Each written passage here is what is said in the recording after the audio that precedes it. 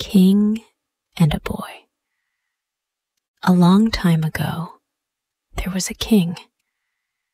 He lived in a palace, and he had many servants. But the king had no sons.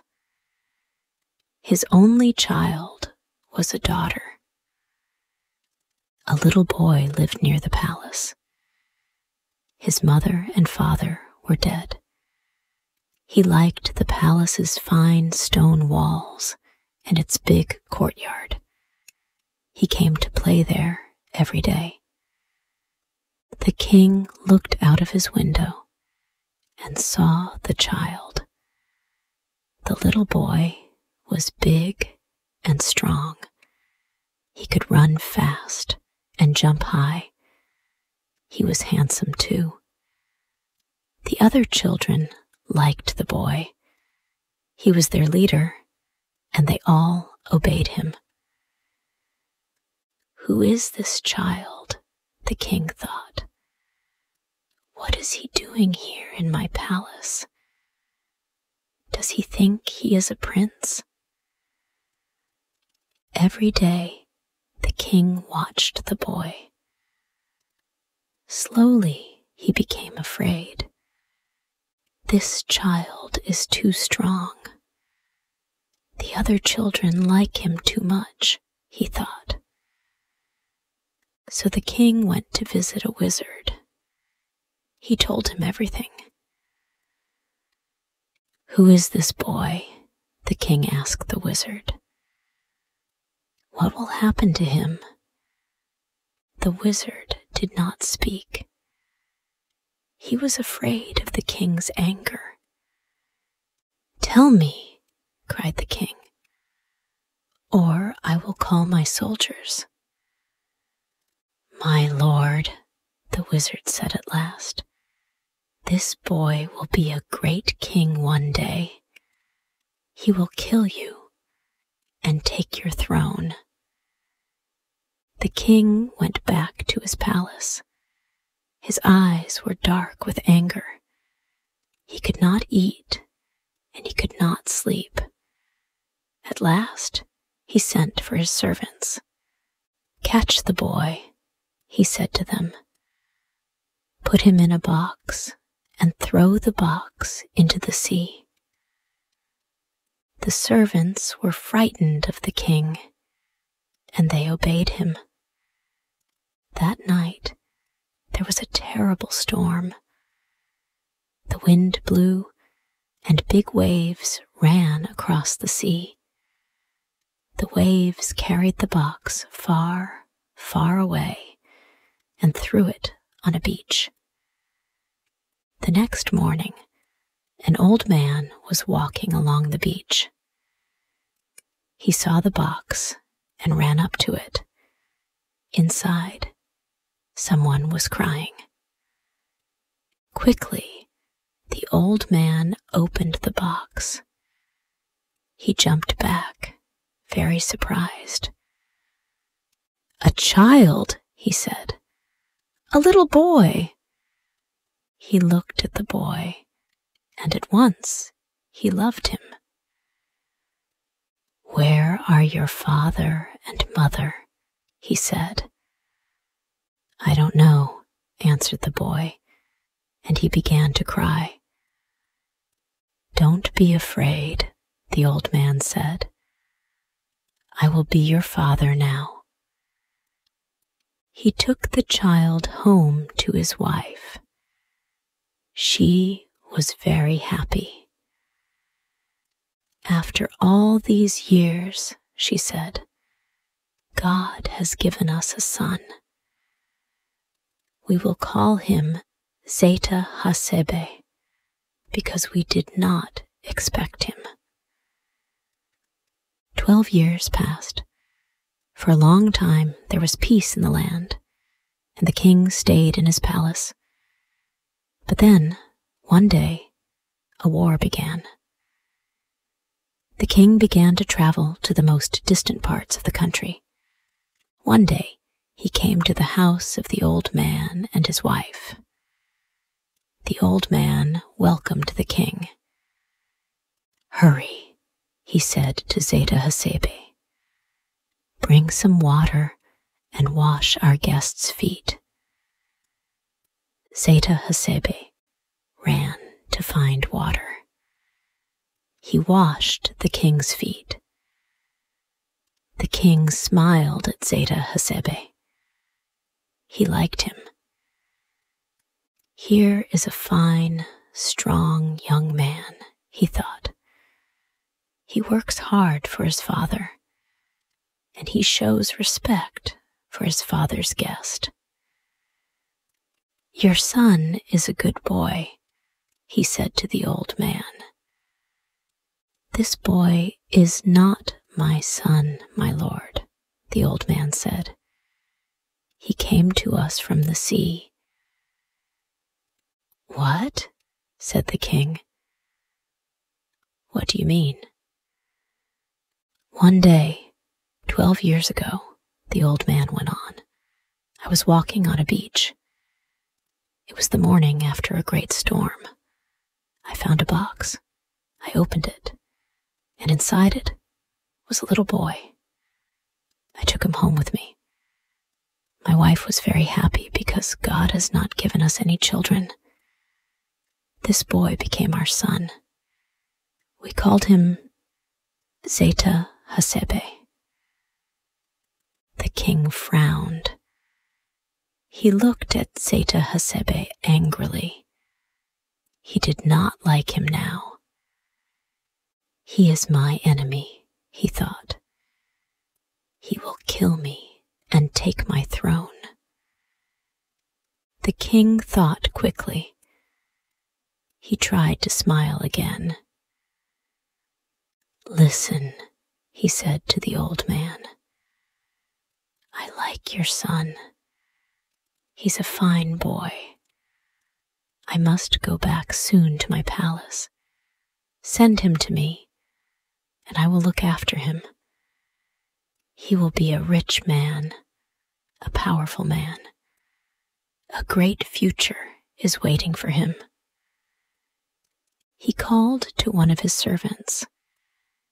"Give me some paper and a pen," he said.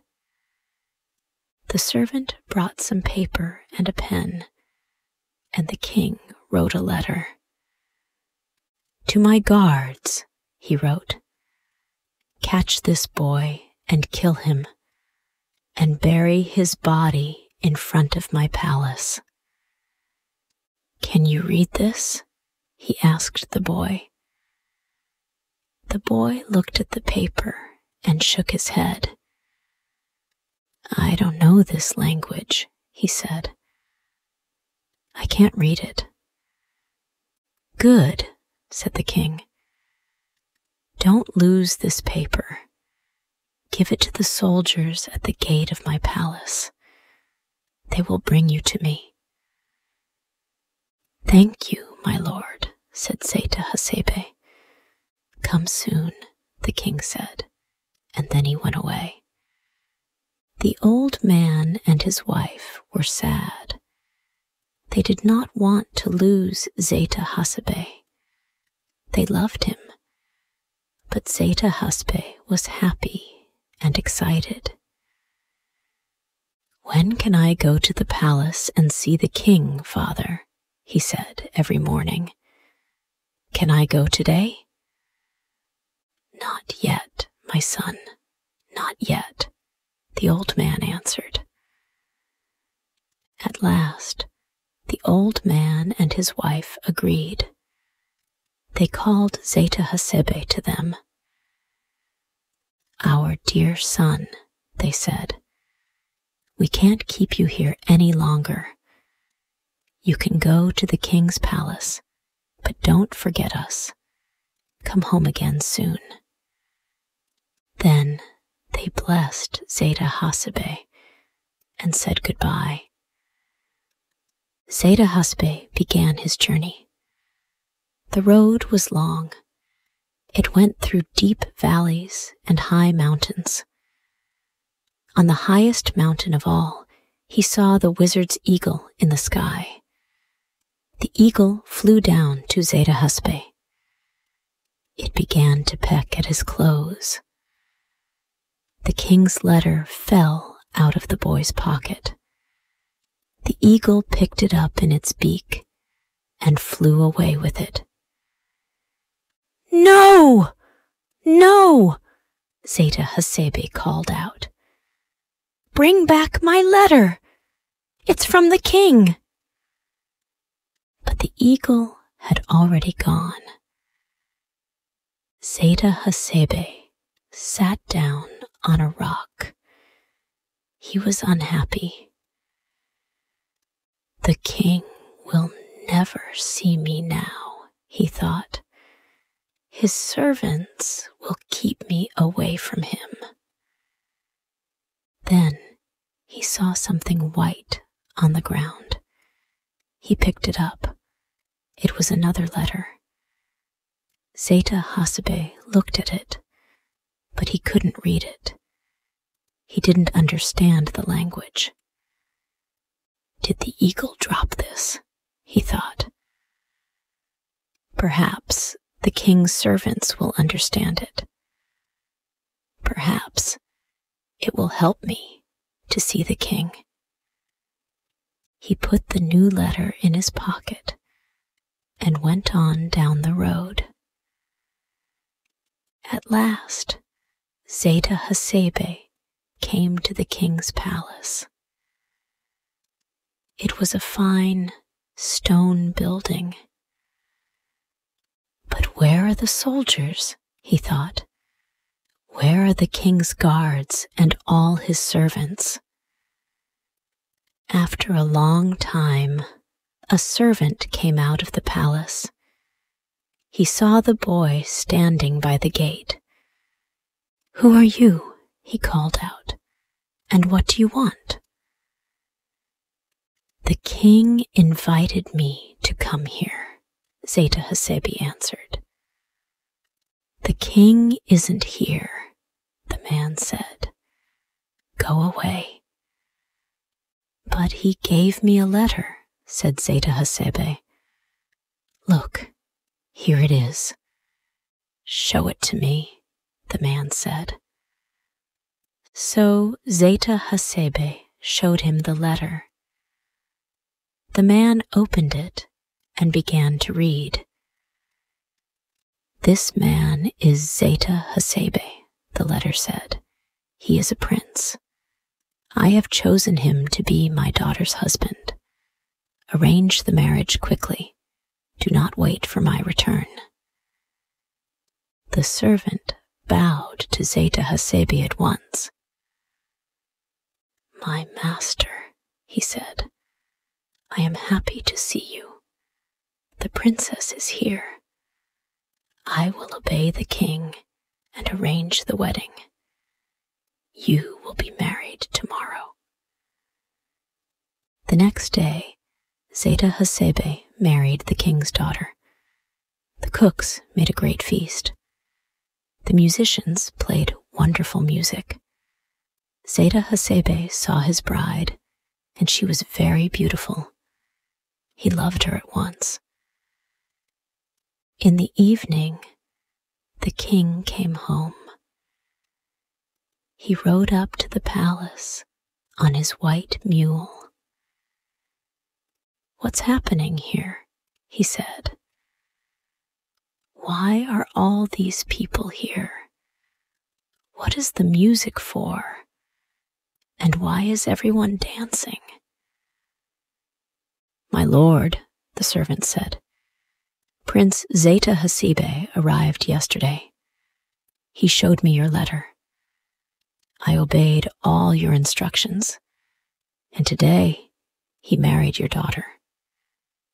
When he heard this, the king was very, very angry. "What?" he shouted. "This boy, my enemy, has married my daughter." His mule was frightened by the noise, and it reared up. The king fell off. His sword ran into his side, and he died. And so Zeta Hasebe became the king of the whole country. He sent a servant to bring the old man and the old woman to the palace. Zeta Hasebe became a great king. He was just and honest.